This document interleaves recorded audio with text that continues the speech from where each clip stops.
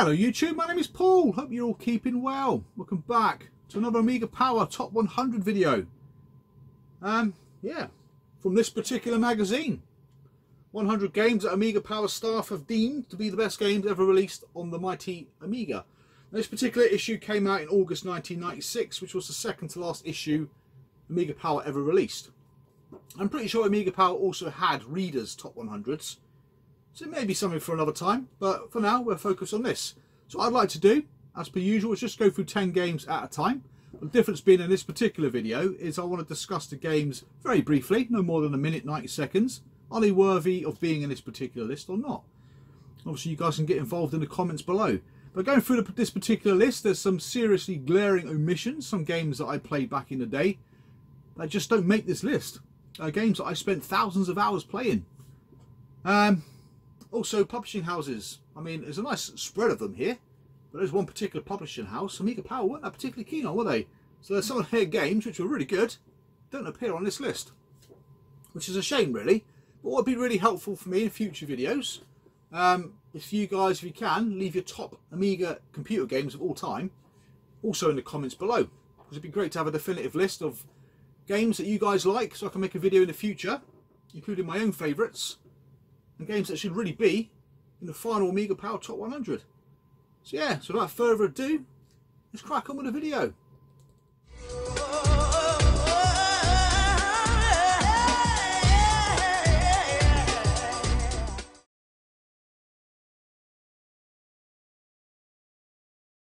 Flick through the pages of a book. What was that from? But yeah. So yeah, basically what Amiga Power did is they left a little caption for each game, which was usually quite funny. Very descriptive, really, as well. So it might be worth you having a guess what the game is, if you don't already know. So first up is a game which is pleasing four-player platform dash up buildings, followed by a tremendous free-fall battles down them. A party favourite. New entry by Rasputin, Base Jumpers. Again, never played this game, never had it back in the day. Didn't give it a go really until making this particular video. And a pretty good descriptive summary really. You literally are going up a building, avoiding the baddies, picking up objects to help you on the way, and avoiding obstacles as well. It's pretty frantic. I can't imagine it's a particularly great game one player, but two players I can see the appeal to it. Now Amiga Power tended to have a lot of games like that in their listings, where a lot of the reviewers probably got round together, played the games and absolutely had a great time. Probably pissed as well. But for me, there's games as a single player that I would prefer to see in this listing, which would probably possibly make that one drop out. But yeah, good game, I've got to say, highly recommended. Definitely play it if you've got more than one of you.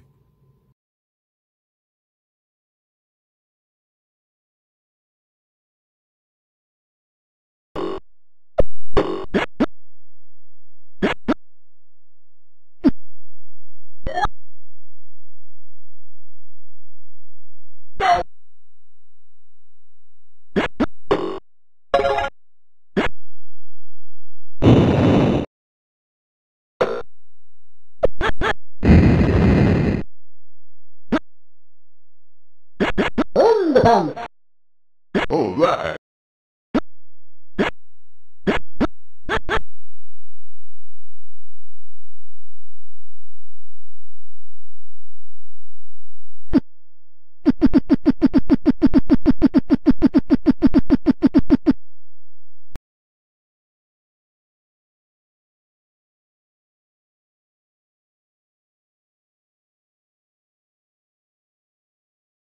Now next up is a title that I remember playing back in the day, back in 1982. In fact, it was the first game I ever played on the Atari. Now this is a version of it which was in the public domain.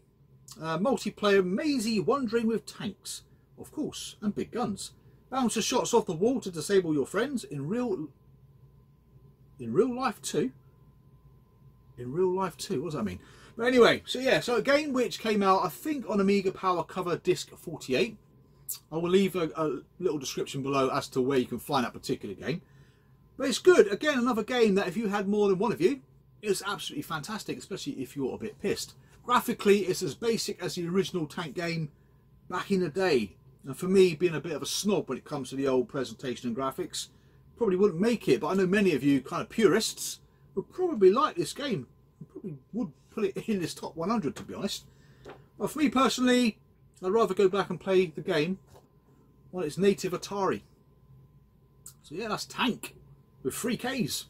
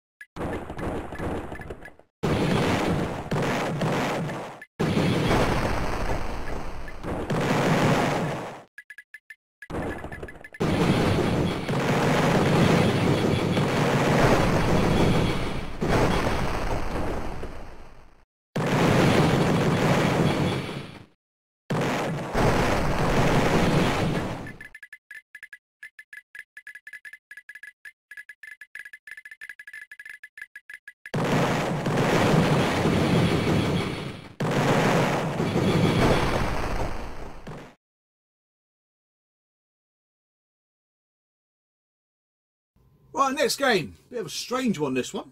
This one is apparently by Anko, who says the point-and-click adventure has had its day. Assassination and cross-dressing prove that this oldie's still a goldie. Now, apparently, this isn't even a flipping game. It was an article that was published, or a letter that might have been published in Amiga Power a couple of issues before. So the title's called Kill the Prez. So yeah, bit of an Amiga Power gimmick. So yeah, a lot of us would have been scratching our heads to think, wow, what is that game? Kill the Prez sounds pretty cool. But yeah, it never got released, and it's just an Amiga Power gimmick.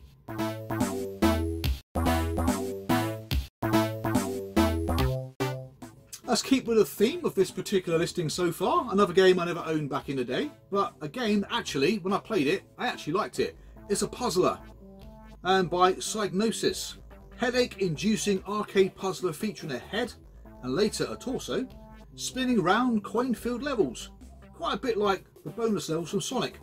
Strangely enough, I thought it was taken from Sonic level before reading this caption. But yeah, that game is none other than Bob's Bad Day. I never played it before, but as a puzzler, it's bloody good fun. I think it's just a standard ECS version. I don't think there's any upgrades to this one. It's not an AJ version or anything like that. But yeah, I was pleasantly surprised by this game. Quite a cute little introduction. As a puzzle game, yeah, I would say so. Would it make this list? I don't know. Certainly one I'd park up to have a think about, but yeah, not a bad game. Give it a go. Of course, it's bloody good fun and quite addictive as well, which is what you want from games, really, isn't it? Bob's Bad Day, Psygnosis.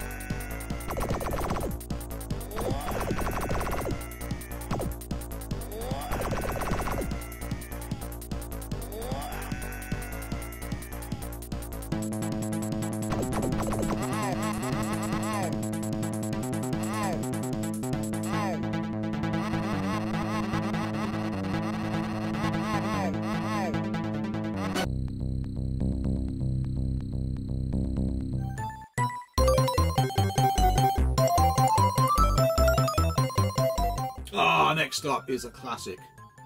One of my favourite platformers. Problem with this particular platformer, it gets hard very, very quickly. But I remember buying this back in 1989 on my ST and I thought it was absolutely amazing. Blew anything 8-bit wise out of the water. Amiable and twee platformer. Amiable and twee. Capable of traumatising small children through its graphic depiction of the central character. A fluffy kiwi, which kind of gives it away, really. One of my favourite games. Well, it's certainly one of my most nostalgic games of all time. New Zealand story. Again, there are better platformers on the Amiga. This would probably, most definitely, certainly be in my Amiga Power Top 100 because I love this game, even though it goes from easy to difficult extremely quickly. I love it. Addictive. Never completed it. But yeah, New Zealand Story. What a game. Would that make your top 100?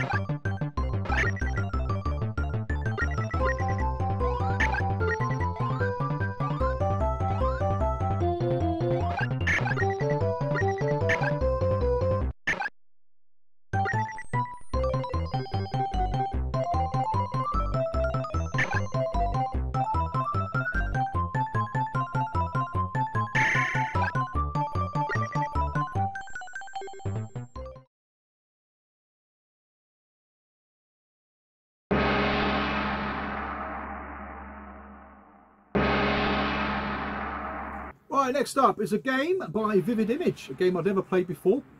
I played the original one for a bit, and it looked and played really well.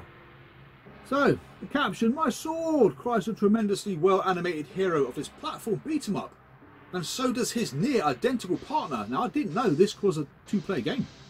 As they hack, blast, leap and jetpack their way through the adventuresome lair of evil. Now, the guy who coded this, or one of the guys who coded this, is the legendary Raphael Checo, I can never pronounce his surname. But again, this, it looks and plays really well.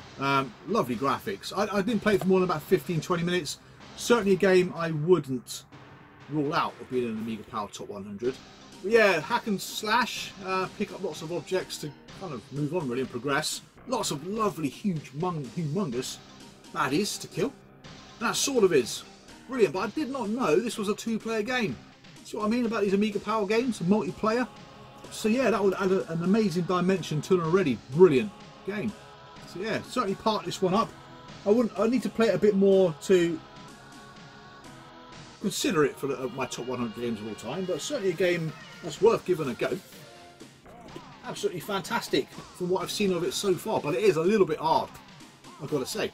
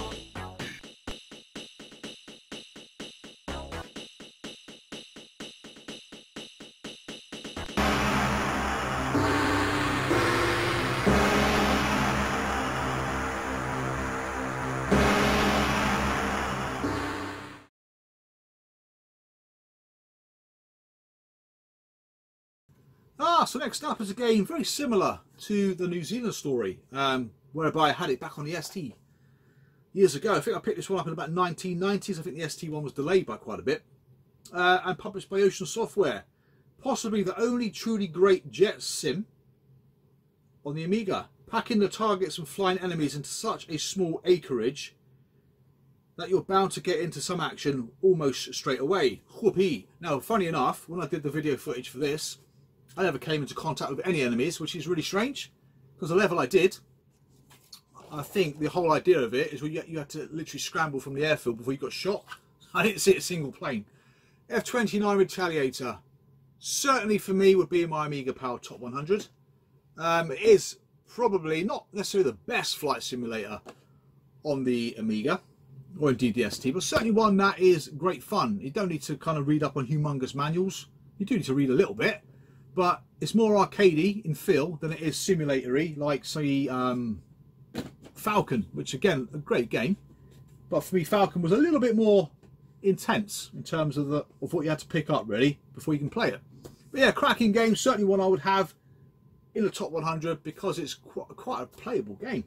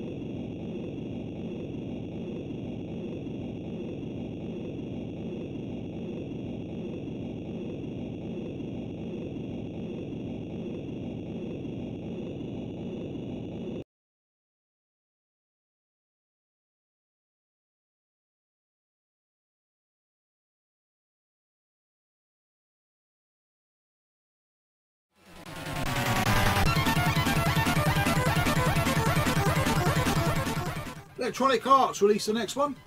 This one is with its incredibly fast action and its undeniably enjoyable multiplayer mode. This game's back in fashion. And this game appeared in the very first video I did about 3 years ago, one of the first series of videos I actually completed. That game is Projectile, a good sports game. I've got to say yet again though, multiplayer. On your own though, it's good fun, but I can see how this game would excel with a friend. Again, it's something which resembles air hockey, I think. I think it's air hockey. You have to just bat the ball around the place. Taking it through tunnels, avoiding your opponents and scoring the goals. Now, I've not played it for long. It wouldn't be a game that would make my personal top 100, but I can see the appeal. Now, yeah, certainly one I wouldn't park. I know it wouldn't be in the top 100 for me. So far I've got 2 games that would, 1 game that wouldn't, 3 games that possibly, you never know, possibly, they might make it.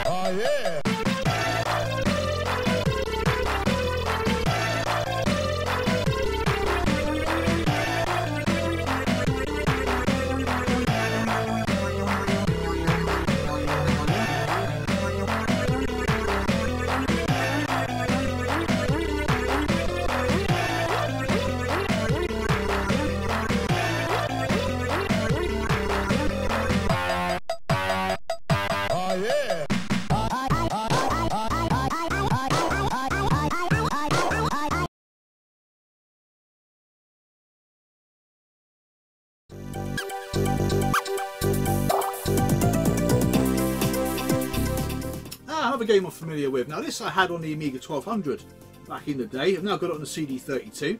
The A500 version of this bloody some platformer gets in because of the changes we insisted on. That improved on the original 1200 version. Occasionally people listen to AP and the whole world profits when they do. Except for Team 17 of course. Now, that game is Bubble and Squeak. I thought this game, to be honest with you, was quite a bland platformer. Nice graphics, quite a desirable title on the Sega Mega Drive, but for me personally, it's one of those annoying games. You've got to go and get your dog, he's got to follow you. You use that dog to do certain things to help you progress within the level, but he gets on your flipping nerves. So yeah, the game itself has got some gorgeous graphics. I remember the shoot 'em up level, very slow paced shoot 'em up, just right up my street really, but again, for me, would this make the top 100? No, it wouldn't. To be honest though, I've never played the 500 version, but I can't imagine what they would have done dramatically different to the 1200 one. If you guys know, please leave a comment below. But yeah, that's Bubble and Squeak. Nice game to have, but not for me, unfortunately.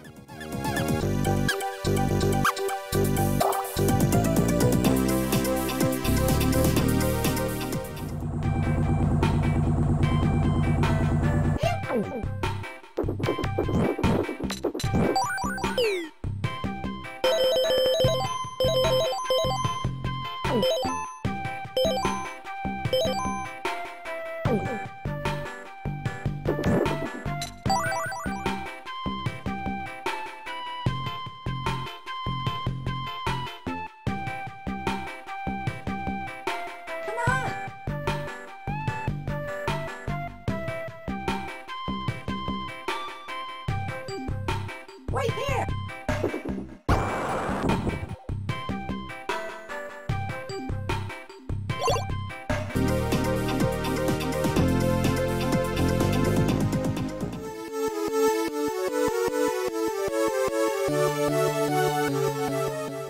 Right, the last one from this first batch of 10. A classic, a game that has spanned the generations. In fact, I think there's still a variant of this game today. Despite numerous attempts to make it bigger, bolder and better, which is the version I prefer to be honest, the Grandad seminal space trading game is still the best, despite being older than all of us put together. He's not wrong. That should have given it away really. Elite. Personally, I never played it. Never got into it, but I absolutely loved Frontier. That's a bit of a clue as to where this would be on my Amiga Power Top 100, or my own personal Top 100. But yeah, I can see why people love it. I think it's one of those games you probably had to be there at the time to experience it and to love it. I think it came out originally back in, what, 85 on the BBC Micro? It's been released on pretty much every home computer back in the day. I love Frontier, never really played Final Encounters. I do have Elite Dangerous, but I've never played it. But yeah, certainly be in most people's top 100 for definite. I would probably prefer to put its younger sibling in its place, to be honest. So that one again will be out, but replaced by a game, well, sequel really.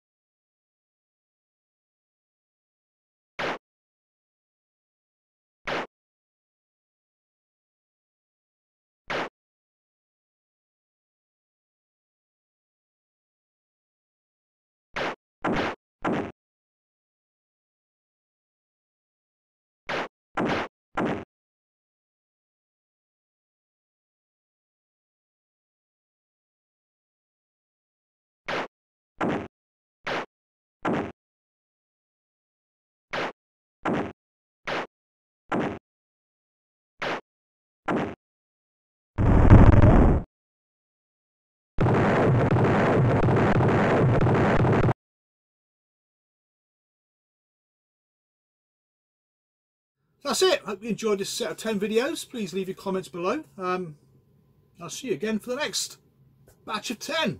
So thank you for watching. Take care and bye for now.